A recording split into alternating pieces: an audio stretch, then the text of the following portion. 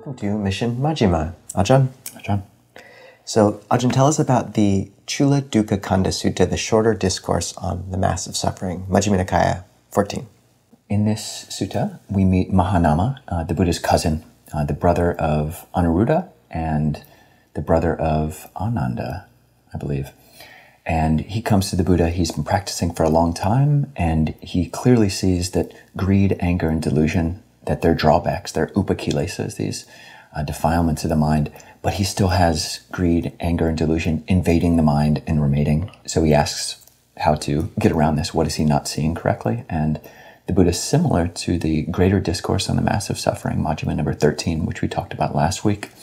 The Buddha gives this Buddhist cost, benefit, and alternative analysis, the exact same, actually, in terms of the benefits, the allure of the sight, sound, smells, taste, touch, which are wished for, desirable, agreeable, likable, connected with sensual desire, and provocative of lust. The Buddha talks about all of the different drawbacks of sensuality as well, that you have to work to maintain them, you have to work to get them, and they're not even that good. And that all of our sensual addictions and cravings and obsessions actually have wider implications. They lead to war on on a larger scale. The Buddha pointing all that out. And in terms of pointing out the escape or the alternative in this analysis, the Buddha goes back, harkens back, tells this story. It's an embedded quote. So we have quotes inside of quotes inside of quotes, 5 or 6 levels deep.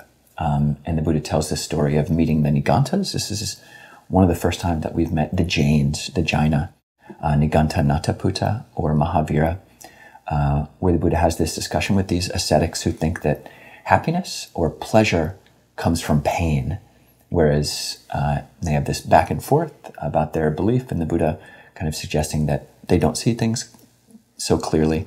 And I just like to read kind of what I feel is really the heart of the sutta, where the Buddha says, even though a noble disciple has seen clearly as it actually is with proper wisdom that sensual pleasures provide little gratification, much suffering and despair, and that the danger in them is still more, as long as they do not attain to the rapture and pleasure that are apart from sensual pleasures, apart from unwholesome states, or to something more peaceful than that, they may still be attracted to sensual pleasures. And then at the end of the sutta, the Buddha describes this kind of sukha showdown with King Bimbisara. The Nigantas, the Jains, kind of challenge the Buddha to say, who has more pleasure, you or King Bimbisara? And the Buddha says that he can sit and meditate and experience exclusively happiness, exclusively pleasure for 7 days without moving, without speaking. And can King Bimbisara do that?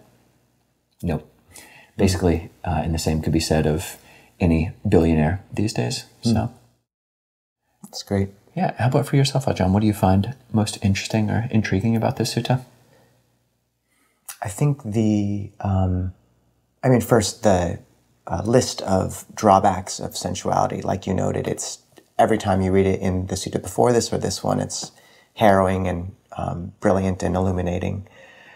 But the unique aspects of this sutta that I find quite compelling are first the quote you read, where the Buddha says that even though one might have seen the drawbacks of sensuality until one has achieved a pleasure apart from that sensuality, that it's hard to give up. And just that acknowledgement, and then kind of reframing this path as one of pleasure, both in terms of refuting the Jain's approach of just pain and asceticism and self-torture, and in making very clear that actually the Buddha's approach to life and pleasure is more effective than, even King Bimbisara, the sort of height of a sensualist or one who could achieve that height. And rather than drawing out any kind of particular point of doctrine, I find that this is just so relevant in terms of the pitfalls of a modern practitioner's approach to the path.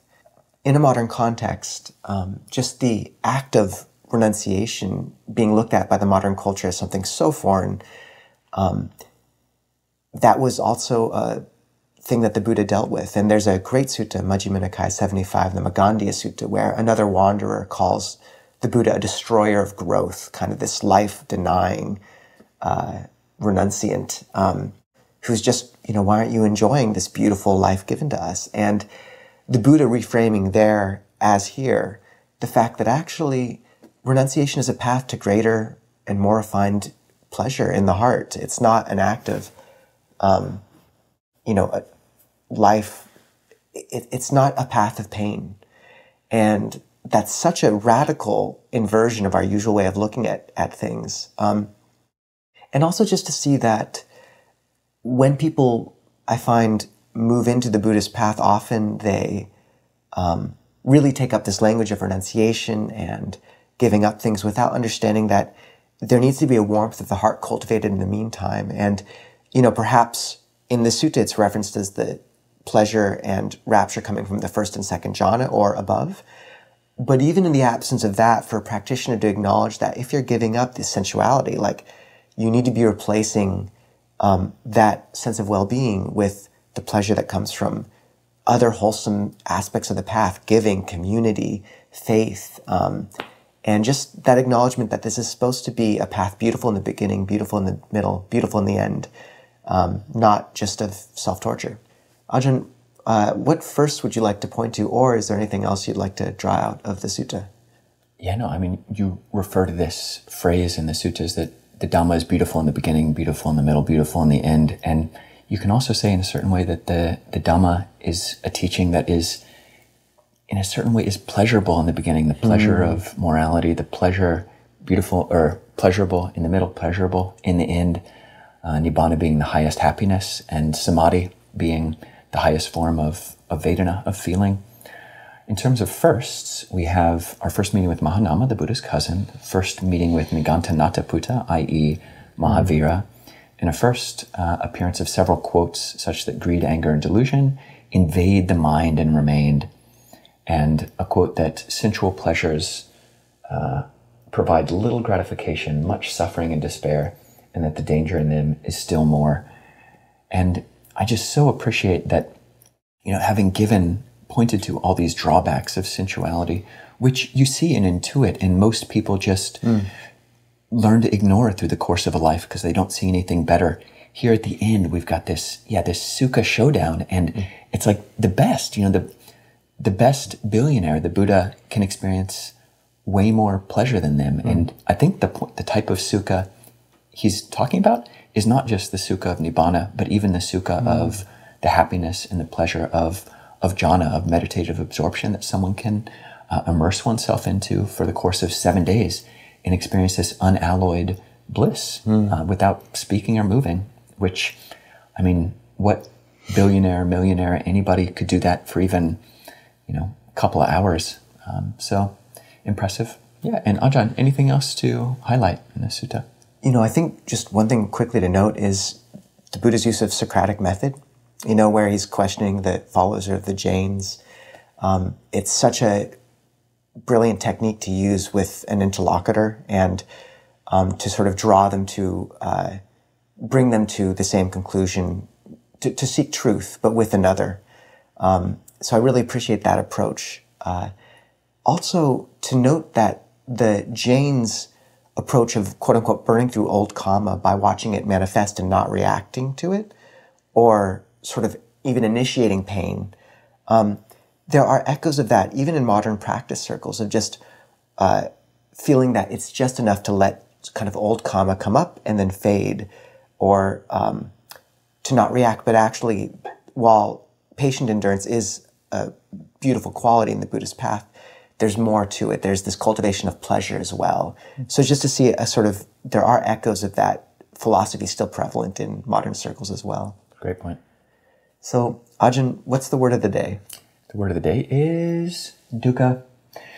So dukkha, a very important concept, sometimes almost always translated unsatisfactorily because, the word itself really has no English equivalent. It's translated as suffering, it's translated as unsatisfactoriness, it's translated as stress, but it really serves, it's the full, all conditioned things the Buddha said are dukkha. And that includes the highest form of pleasure is dukkha, in the sense that it's not perfect, it's incomplete. It's going to end, even the highest jhana that the Buddha points to in this sutta being just absolutely, totally pleasurable. It's going to end, and then one is going to suffer. So dukkha is everything that's not nibbana. Yeah. Well, thank you, Ajahn, and we hope to see everyone next week for Majjhima Nikaya 15. Ajahn. Ajahn.